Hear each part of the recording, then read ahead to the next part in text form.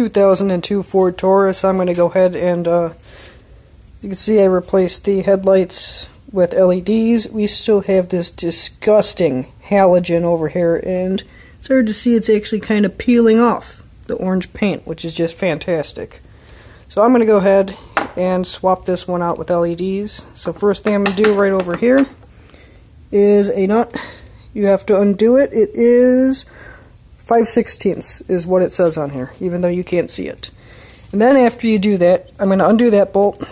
I'm going to go ahead, you have these little clips here. You can do it with a screwdriver, or if you still feel up to the challenge, you can just do it with your hand and rip it out. You're not going to break anything. Do not lose these or drop them in the engine or anything, so I'm actually going to put it on the side. I will pull these out first, and I'm going to go ahead and continue the video in a minute, because I need two hands for this. So this one here, when I had put it back in last, I put it way too far down, so you can just use a screwdriver and kind of pry at it like that. It's going to pull up and pop in a minute, but once again, I need two hands for that. So when you have those out, see the clip is out, bolt is off, they're all right there. All you gotta do, grab it. You might want to wiggle it a bit, might be easier to kind of grab it around here. Gotta use two hands, and it just kind of pulls right on out here.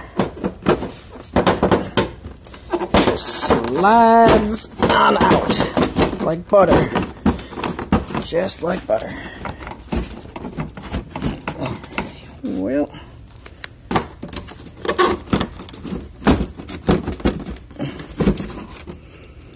and that right there is what we're going to be pulling out and replacing, this thing right down here, that little plug. So for this here, I'm going to be replacing that disgusting thing with these LED turn signals. Get them on Amazon, couple bucks. These here are Finlion brand apparently. One thing to note, this is one of the last bulbs I have to do in the entire car. I've already done all of the other ones, swapped them to LED, and I've used this brand, LUYED, and they have been very bright and pretty dependable so far. So those are the two brands, if I were you, that I would recommend. So I'm going to go ahead, I'm going to get this out a little bit further. It's like it's stuck down here near the front.